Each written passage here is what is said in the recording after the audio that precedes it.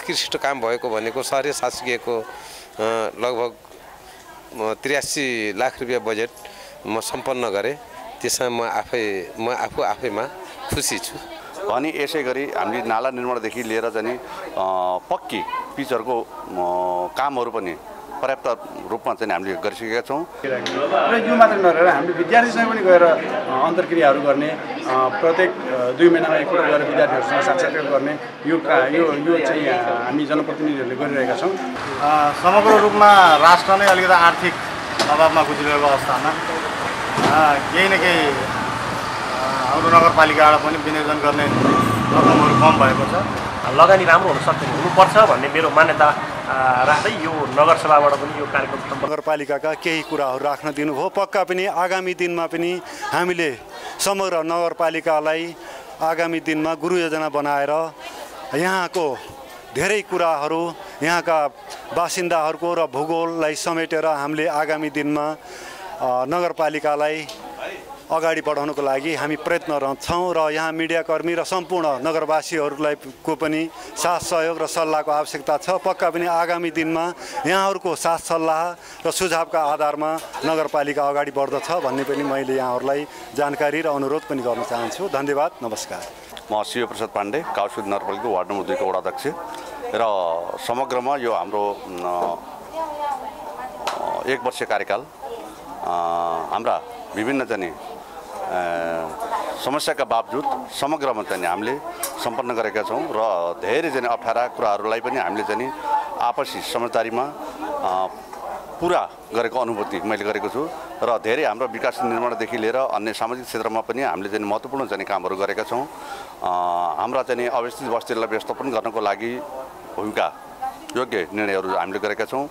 अनि यसै गरी हामीले नाला निर्माणदेखि लिएर चाहिँ पक्की पिचहरूको कामहरू पनि पर्याप्त रूपमा चाहिँ हामीले गरिसकेका छौँ र आउने वर्षहरूमा त्यसलाई अब बाँकी रहेका कामलाई चाहिँ पूर्णता दिनको लागि हामीले एउटा गृह योजना बनाएर चाहिँ अगाडि बढ्ने एउटा चाहिँ प्रतिबद्धता लिएका छौँ र समग्रमा जुन अहिले 80-81 को चाहिँ आर्थिक विधेयक अन्तर्गत हामीले विभिन्न कामहरू चाहिँ लक्ष्यमा पुग्ने एउटा हेतुले चाहिँ बनाएका छौँ र सोही अनुरूप अहिले चाहिँ हाम्रो चाहिँ नगरपालिकाबाट चाहिँ विनियोजित रकममा केही सामान्य त्रुटि जस्तो हामीले सङ्घीय र प्रदेशका चाहिँ बजेटहरू समावेश गरिएका छैनन्, यानि कि त्यो आउन ढिला भएको कारणले गर्दाखेरि कुल बजेटमा समावेश हुन अझै एकमुष्ट रकम के कति भन्ने कुरा चाहिँ अझै चाहिँ पूर्ण रूपमा लिस्ट आइसकेको छैन। तथापि हामीले ती कुराहरूलाई समावेश गरेर चाहिँ आगामी दिनहरूमा केही कमी कमजोरीलाई चाहिँ आत्मसात गर्दै अगाडि बढ्ने चाहिँ प्रतिबद्धता जाहेर गर्दछु। हस्त, धन्यवाद। कावसोती नगरपालिका वार्ड नम्बर 7 वडा अध्यक्ष। 1 वर्ष कार्यकालमा मेरो वार्ड नम्बर 7 मा जति पनि कार्ययोजना आयो सफल भयो र मेरो जनताहरू पनि खुसी भए। त्यसमा सबभन्दा राम्रो काम भनेको काम मध्येमा उत्कृष्ट काम भएको भनेको सहरी शासकीयको लगभग 83 लाख रुपियाँ बजेट म सम्पन्न गरेँ। त्यसमा म आफैमा खुसी छु। अहिलेको नीति तथा कार्यक्रममा जति हामीले कार्यान्वयन गरेका बजेटहरू र हामीले सोचेका कुराहरू अहिलेसम्म सकारात्मक जस्तै लागेको छ। अब मेरा प्यारा साथीहरू, हाम्रो वार्डका साथीहरूलाई सकेसम्म म खुसी बनाउन चाहन्छु। कसरी हुन्छ खुसी बनाउनलाई म तत्पर नै छु। धन्यवाद पत्रकार सरलाई। आज हामी कावसोती नगरपालिकाको 13औं नगरसभा समापन गरेका छौँ भर्खरै र अहिले यो कावसोती नगरपालिकाको 13औं नगरसभाभन्दा अगाडिका 12औं सम्मको नगरसभाभन्दा अलि फरक ढङ्गको हामीले नगरसभा सम्पन्न गरेका छौँ र यसमा नीति तथा कार्यक्रमहरू, आर्थिक विधेयक अथवा विनियोजन विधेयकहरू हामीले जुन कार्यपालिकाबाट पास गरेका छौँ। हामी सम्भवतः नीति कार्यक्रम चाहिँ योभन्दा अगाडिका नगरसभाको भन्दा अहिले अलिक फरक ढङ्गले एउटा चाहिँ जनमुखी एउटा नगरपालिकाको नगरवासीहरूको लागि हित हुने खालको चाहिँ कार्यक्रमहरू समावेश भएको मैले बुझेको छु। म कावसोती नगरपालिका वार्ड नम्बर 11 को वडा अध्यक्ष, कार्यपालिकाको सदस्य भएको नाताले अहिले चाहिँ यति नै भन्न जानकारी गराउन चाहन्छु हजुरलाई। 1 वर्षीय कार्यकालको हकमा हामी अलिकति पहिलाको भन्दा काममा हामी स्पिड हो, केही कामहरू नगरपालिकाले सोचेभन्दा बढी पनि गरेका छौँ। केही कामहरू हामी विभिन्न कारणले गर्दा यो आर्थिक क्राइसिसको कारणले गर्दा अथवा चाहिँ महँगाईको कारणले गर्दा अथवा हाम्रा राजस्व लक्ष्यअनुसार नउठेको कारणले गर्दा पनि हामी थोरै केही नगरपालिका राजस्व सङ्कलनमा कमी रहेको होला। नत्र भने केही कुराहरूमा हामी अगाडि छौँ र आगामी आर्थिक वर्षमा पनि हामीले आफ्नो लक्ष्यअनुसार चाहिँ राजस्व सङ्कलन गर्ने, आन्तरिक आय बढाउने, बाह्य स्रोतहरूको व्यवस्थापन गर्ने र समग्र नगरको विकास जनसमुदायको आकाङ्क्षा अनुसार गर्ने हाम्रो लक्ष्य र नीति रहेको छ।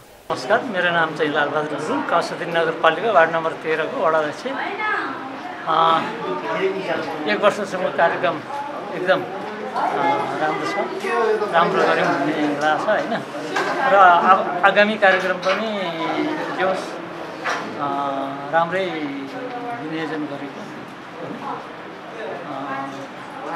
बाटो र नालाहरू र हाम्रो चाहिँ शरीर शास्त्रज्ञबाट चाहिँ नै हाम्रो 93 लाख रुपियाँ परेको थियो र वडागत रूपमा चाहिँ हाम्रो 62 लाख र नगरबाट चाहिँ हाम्रो 27 लाख गरेर हाम्रो चाहिँ 1 करोड चाहिँ करिबन 55 यस्तै छ, 55-56 लाख कति चाहिँ अहिले थप योजना पनि छ शासकीय शासकीयको चाहिँ वडाको लागि। हजुर 8 लाख गरेर त्यही 56 लाख कति चाहिँ यस्तै हुन्छ। यो वर्षमा चाहिँ हामीले काम गऱ्यौँ। के छ अहिलेको नीति तथा कार्यक्रमहरूमध्येहरूको के छ प्रतिक्रिया? यो ठिकै छ।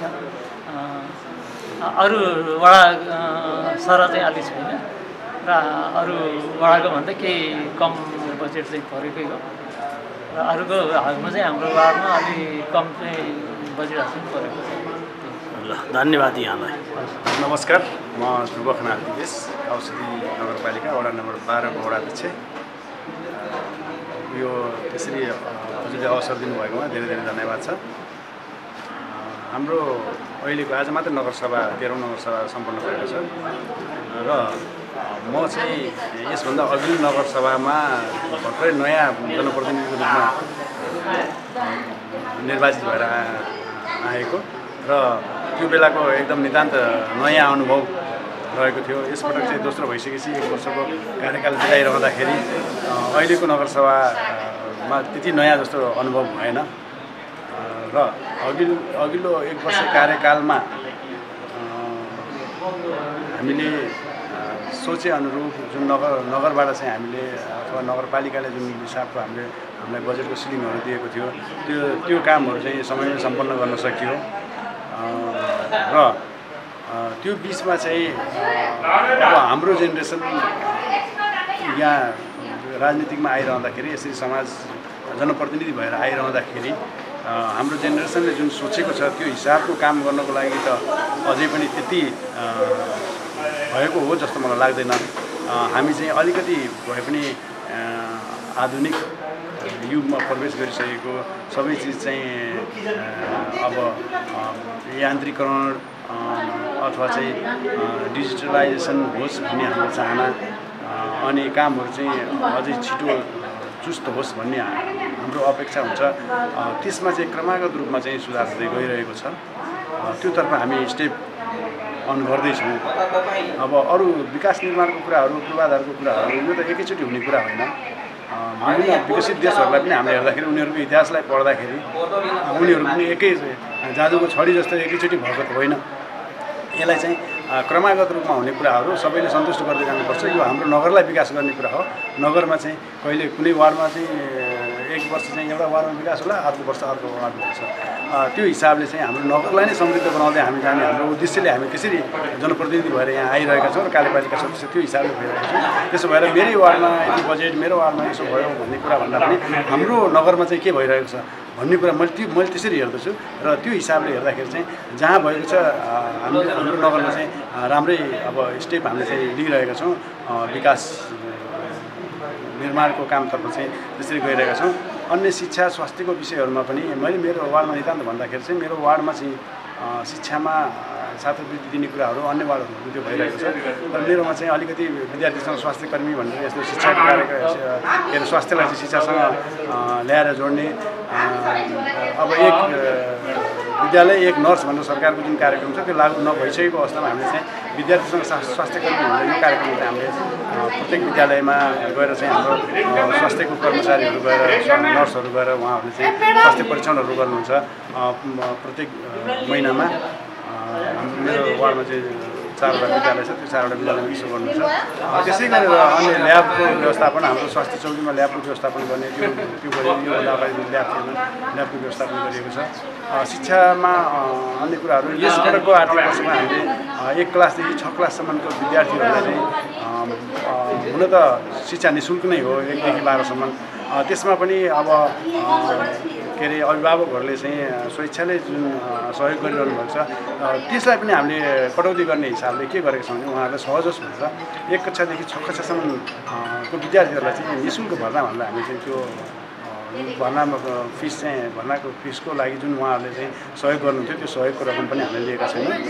र विद्यालय सुधारको योजनाहरूमा पनि हामीले चाहिँ केही रकमहरू चाहिँ के अरे विनियोजन गरेका छौँ। र शिक्षक कर्मचारीहरूलाई अभिमुखीकरण विभिन्न किसिमका तालिमहरू दिन उहाँहरूलाई रिफ्रेस गर्नको लागि वर्षमा 2 पटक हामीले चाहिँ सम्पूर्ण हाम्रो वडाभित्र मात्रै नभएर साबिक ठुली भन्दा चाहिँ 11, 12, 13 नम्बर वार्डभित्र रहेको विद्यालयका सम्पूर्ण शिक्षक कर्मचारीहरूलाई हामीले समेटेर 2 पटक हामीले एउटा मोटिभेसनल स्पिकरहरू लिएर आएर अथवा चाहिँ के अरे यो शैक्षिक गुणस्तर सुधारको लागि चाहिँ के गर्न सकिन्छ, विभिन्न नयाँ तरिकाले पढाउने पठन पाठन विधिहरू नयाँ सिकाउनको लागि त्यस्तो किसिमको विज्ञहरूलाई लिएर आएर चाहिँ हामीले तालिमहरू दिने 2 दिने 3 दिने 5 दिने कति सकिन्छ त्यो तालिमहरू दिने चाहिँ हामीले यो अघिल्लो आर्थिक वर्षमा हामीले गरिसक्यौँ। आगामी आर्थिक वर्षलाई हामीले कन्टिन्यू गर्नेछौँ। र अघिल्लो आर्थिक वर्षको सिकाइले अब आगामी आर्थिक वर्षमा चाहिँ झनै राम्रो गर्ने हामीले चाहिँ एउटा लक्ष्य लिएका छौँ।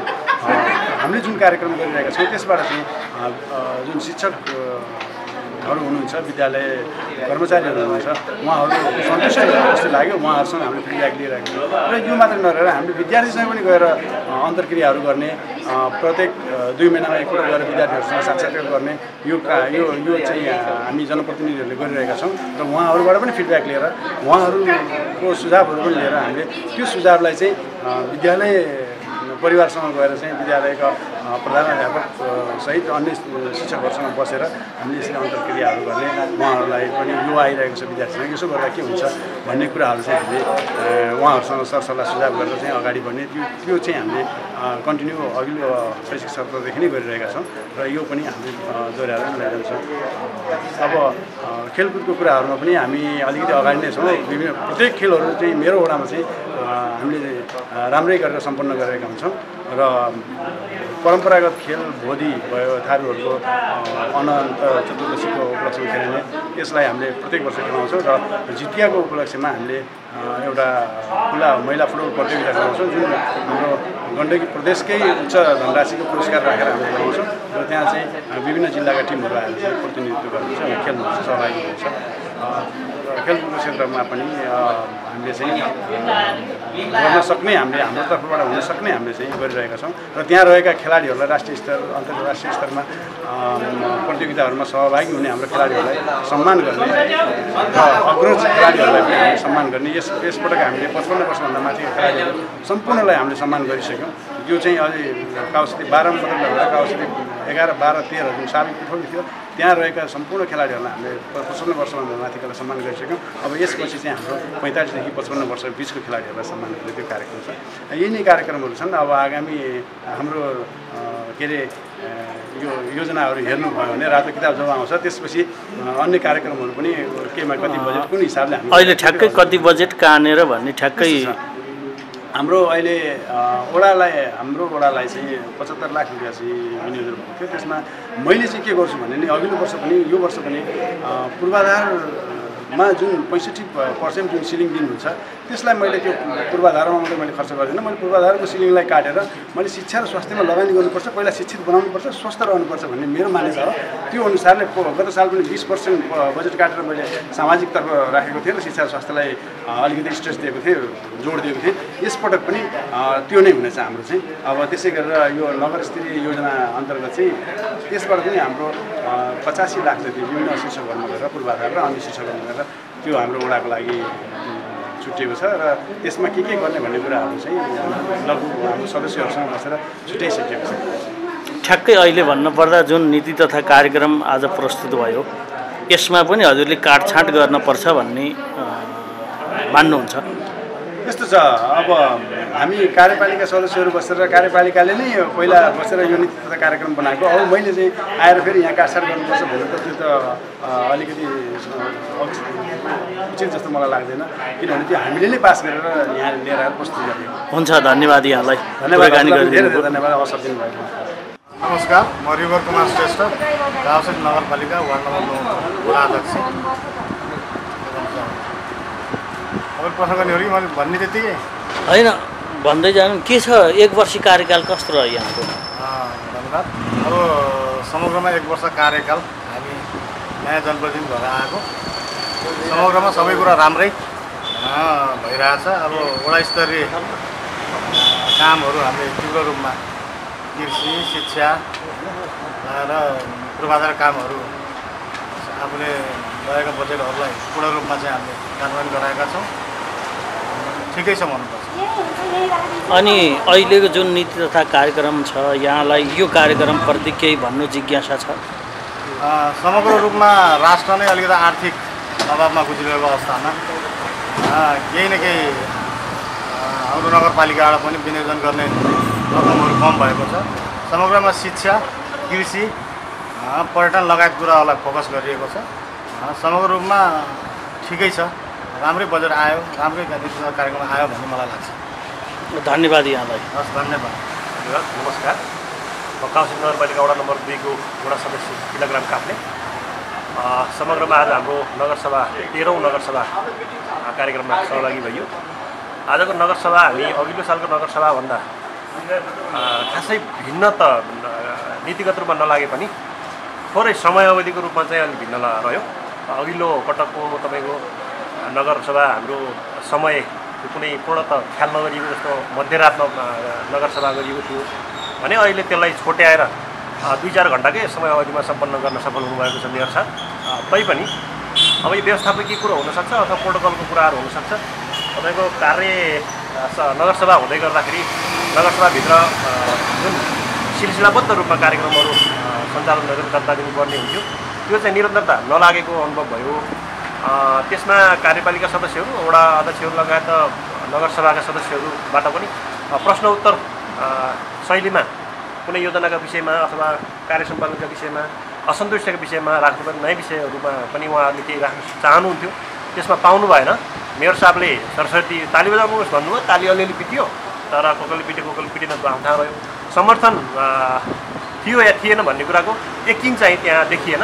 तैपनि नगरसभामा किन विरोध गर्नु र भन्ने सबै साथीहरूको मनसायले गर्दाखेरि पास चाहिँ भयो, तर नीति तथा कार्यक्रमहरूको स्पष्टता आएन।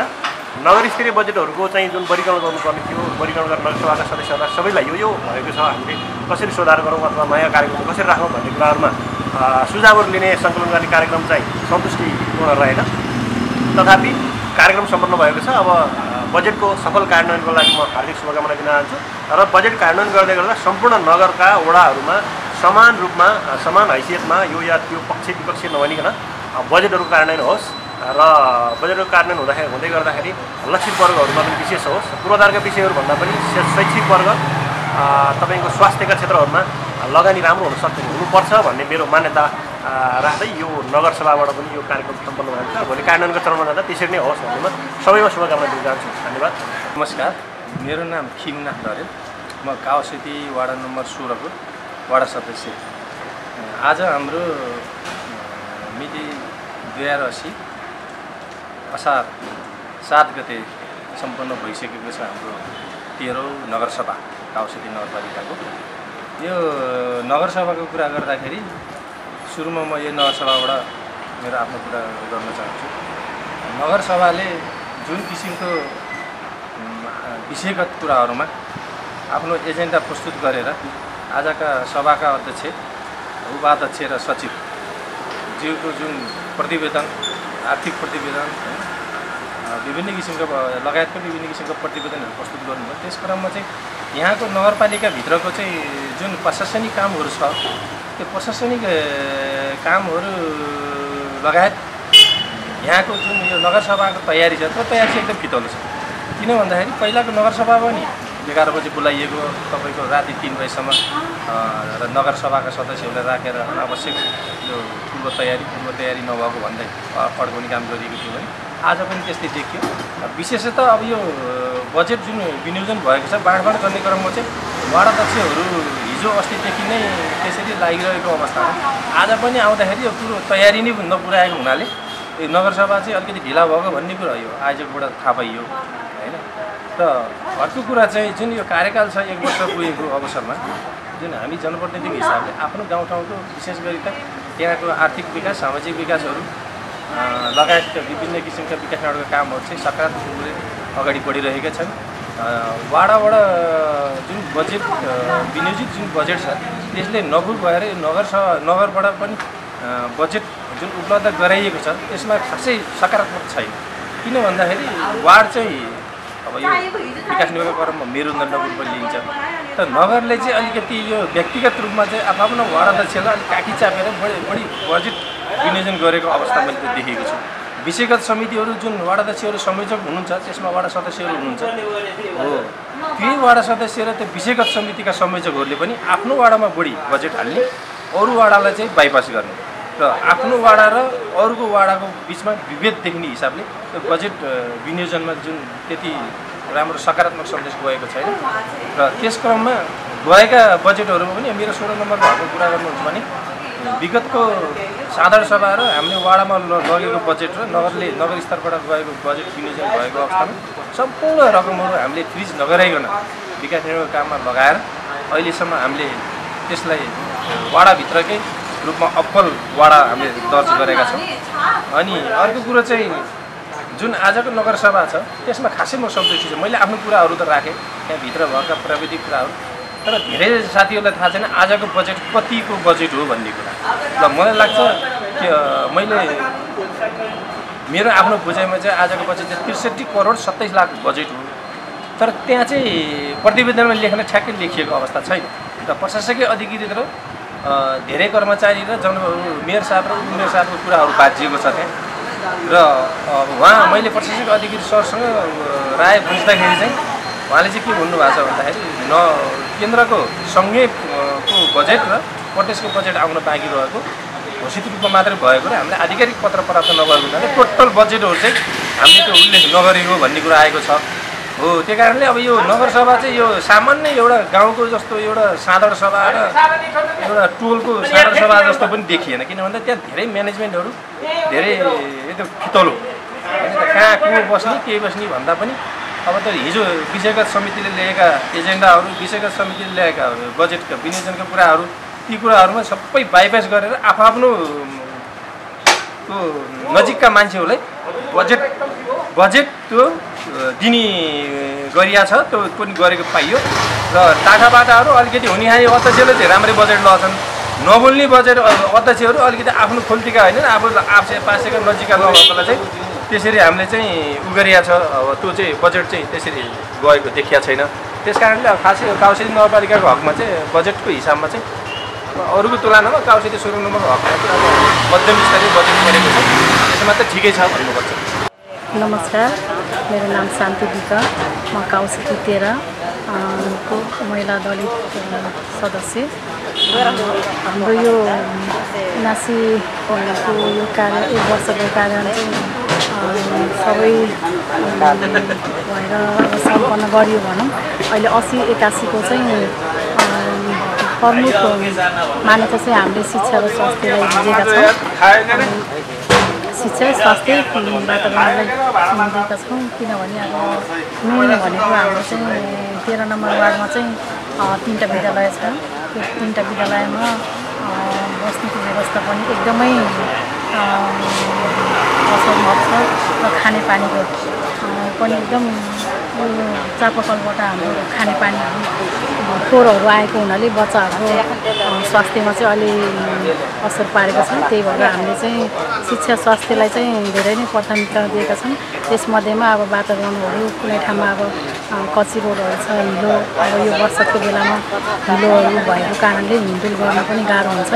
त्यसमा पनि हामीले अब हल्का बजेटहरू छुट्याएका छौँ र चापाकल धाराहरू कतिपयको घरमा छैन, त्यसमा पनि हामीले चापाकल धारा बोर्डिङहरू सिँचाइको लागि के गरेका छौँ। र हाम्रो यो खानेपानी ट्याङ्कीको व्यवस्था भएको लगभग 3 वर्ष अवधि भइसक्यो। त्यसमा चाहिँ अब उहाँहरूले चाहिँ प्रमुख अध्यक्षहरू को हुनुहुन्छ त्यसमा थाहा छैन होइन। त्यसमा पनि हामीले वडामा छलफल गरेर अहिले यो अवधिभित्रमै त्यसलाई कसरी पुरा गर्ने, अब यो 1 वर्षभित्रमै हामीले चाहिँ स्वास्थ्य सफा पिउने पानी चाहिँ हामीले सबै यो 13 नम्बर भरि चाहिँ चालु गर्नको लागि त्यसमा पनि हामीले अगाडि बढिरहेका छौँ। त्यही नै हो।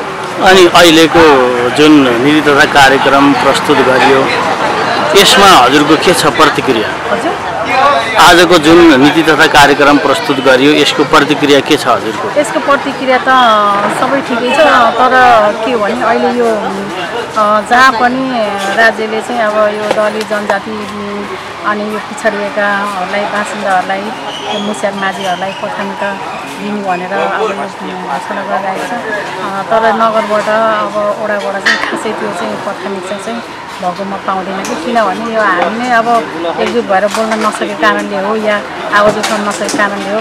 बजेट पनि योभन्दा पहिलाको अवधिमा पनि बजेट हाम्रो यो दलितलाई भनेर छुट्याइन्थेन। अहिले चाहिँ हामीले चाहिँ अब सायद अलिअलि भए पनि छुट्याएका छौँ र दलित जेनदार विद्यार्थीहरूलाई चाहिँ उहाँहरूलाई चाहिँ घर घरमा गएर उहाँको बुवा आमालाई केही प्रशिक्षण कार्यक्रमहरू दिएर बालबच्चाहरूलाई पढ्न र सफा सुगर बनाएर स्कुल पठाउनुहोस् भन्ने यो कार्यक्रमहरू दिन पाएँ र उहाँहरूको लागि पनि केही बजेटहरू छुट्याउन पाएँ।